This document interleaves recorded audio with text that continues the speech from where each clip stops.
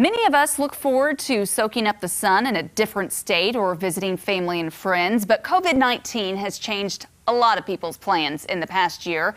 Now that we're 8 days into 2021, we wanted to know if people are making plans to travel this year. Our David Chasanov spoke with a Springfield travel agent and a national travel expert about all of this. So, David, are Missourians traveling this year? Yeah, but it depends who you ask. Some people say COVID-19 didn't affect their trips at all this year or last year, but one woman would tell you the exact opposite. I have traveled one time out of Missouri. In the past year, Stephanie Rapp only went to Arkansas To go dancing. She wanted to bust a move elsewhere, too. I had plans this year to travel to Florida. I was going to go to Sweden.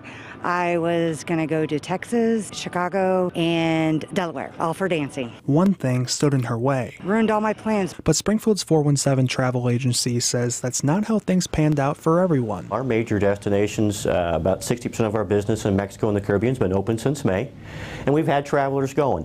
Definitely not as much as we're used to, but we have had people traveling. Co-owner Travis Paquin says getting someone to cancel a vacation, even in the middle of a pandemic, is difficult. Honeymooners, anniversaries, we've got a lot of safety protocols in place in these destinations, and most of our clients are telling us that they felt safer in places like Jamaica or Cancun than even here in the States. Thanks to some of the resorts having misting machines, mask guidelines, and hand sanitizer. They've reduced the occupancy of the resort, so they're at 60%. On a national scale, travel editor Peter Greenberg says people have gone from working in an office to their home and now anywhere. We're seeing people making choices to literally leave cities with their entire families and go to vacation homes, and they can do so affordably. Mom and dad are working remotely. The kids are learning remotely. They have all the social distancing they want. They're not stuck in a long commute every day or time in their car with gas or just delays, and they're not going out to eat every night.